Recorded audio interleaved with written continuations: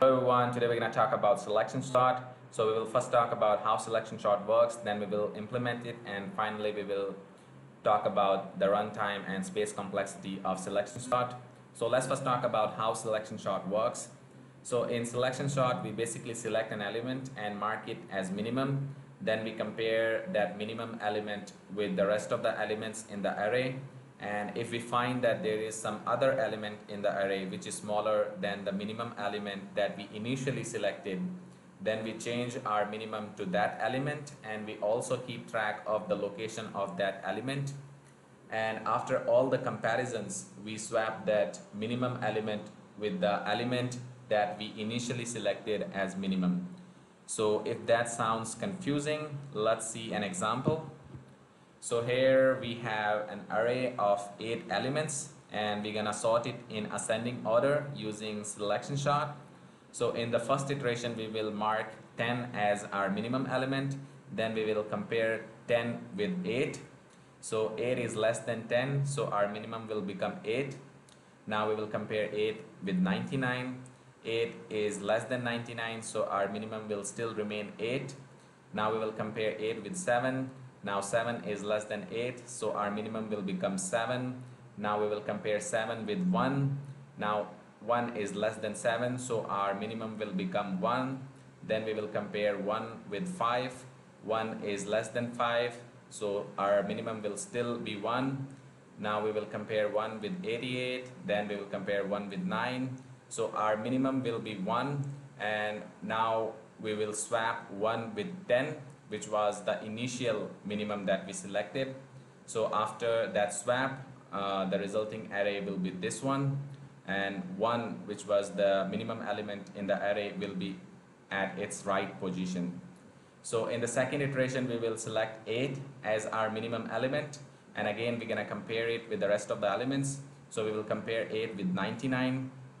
Since 8 is less than 99, so our minimum will still be 8. Then we will compare 8 with 7, so our minimum will become 7. Then we will compare 7 with 10, our minimum will still be 7.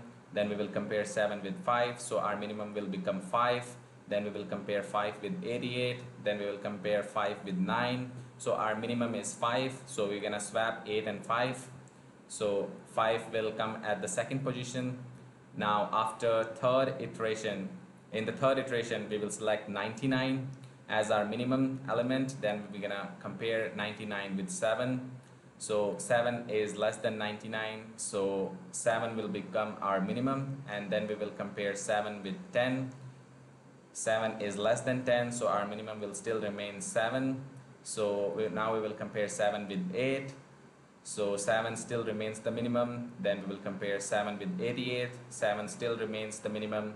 Then we will compare 7 with 99 and 9, and 7 still remains the minimum. So we will swap 99 and 7. So 7, which is the third lowest element in the array, will be at its right position after third iteration. So in this way, after each iteration, one element will get position at its right position, at its right index basically in the array. And after n-1 iteration, we will have the sorted array. So if the number of elements is 8, so after 7 iteration, we will have our sorted array. So this is how selection sort works. Now let's see how to implement that. So here we have implemented selection sort. So there are 2 loops. So this outer loops basically runs n-1 times. So if you have an array which contains 10 elements, it will loop through 9 times, and in each loop it will basically compare that minimum element with the rest of the elements. And if it finds that array j is less than minimum, then it will make array j as the next minimum, and it will keep comparing that. And after all the comparisons, we will swap the array I, which was the initial minimum, with the minimum that we found from this inner loop basically. So this is how we can implement the selection sort. So there are two important things. That the first one is that it runs n-1 times, and we will start j with I plus 1. So if you see in this example, we take 10 as our minimum in the first iteration, and then we start with 8. So j starts with the next element. So we start comparing with the next element. That's why j is I plus 1. And we compare till last element, so j less than n. So if I run this code, it should work. So it gives us the sorted results, so 1, 5, 7, 8, 9, 10, 88, and 99. So this is how we can sort in ascending order, but if you want to sort in descending order, we just have to change the logic. So now in this case, we are sorting in reverse order.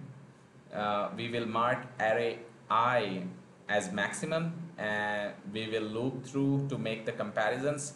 So if we find that array j is greater than maximum, we will mark array j as the maximum, and after all the comparisons, we will swap the initial maximum with the maximum that we found after this loop executed. So we basically change the condition here, array j greater than maximum, then that maximum will become array j. So if I run this code, it should sort in reverse order. So we get our array sorted in reverse order. So just by changing this condition here, we can sort in reverse order. So this is about implementing selection sort. Now let's talk about complexity of selection sort. So in selection sort, the number of comparisons is still the order of n squared, similar to bubble sort. So in bubble sort, we compare order of n squared, and similar to that in selection sort also we have the number of comparisons is order of n squared. But there is one advantage that selection sort have, is that number of swaps done to sort an array of element n, there will be only n swaps, because in each iteration we only make one swap. So if you see in this example, after first iteration we only make one swap to swap 10 and 1. So in the second iteration, we make one swap to swap 8 and 5. In third iteration, we make one swap to swap 7 and 99. So in each iteration, we make one swap. So the number of swap will be n. So this is one advantage of selection sort over bubble sort, where we have a large number of swaps basically. So that's one thing. And if we talk about average case complexity and worst case complexity and the best case complexity, it will be of the order of n squared. Basically, because it doesn't depend on how your input is sorted basically. So regardless of your input, it will always run n-1 iteration, and in each iteration it will make a swap. So suppose your input array is this. So in first iteration it will make 9 comparisons, in the second iteration it will make 8 comparisons, in the third iteration it will make 7 comparisons. So if you sum all the comparisons, it will be of the order of n squared. So all worst case complexity, average case complexity, and best case complexity will be of big O of n squared in case of selection sort. So it doesn't matter on the input array. So it will always be running on n-1 iterations, and it will always make one swap in each iteration. So the number of comparisons will always be of order of n squared. So that's why all the complexity of selection sort is order of n squared, so big O of n squared. Now talking about space complexity, since in this implementation we are only using a couple of variables to keep track of our minimum and element, and to swap that element, so temp variable. So we are only keeping a couple of extra variables to help us keep track of the minimum element and later swap that element. So it doesn't matter whether we are sorting 10 elements or 100 elements or 1000 elements or 1 million elements. The space used by this selection sort implementation will always be constant, and we are not using any other data structure here in the implementation of selection sort. So the space used by this algorithm will always be constant. That's why the space complexity of selection sort, this implementation of selection sort, is bigger of 1. So this is all about selection sort. If you want to get the code, you can get the code for this implementation here. And also, if you want to check the complexity of other sorting algorithms, we can check it on the BIGO cheat sheet. So here you can see that selection sort is of order of n square in all the cases, as we talked previously. So best case and average case and worst case all are big O of n square, and the space complexity is big O of 1. So in the next video we will talk about insertion sort.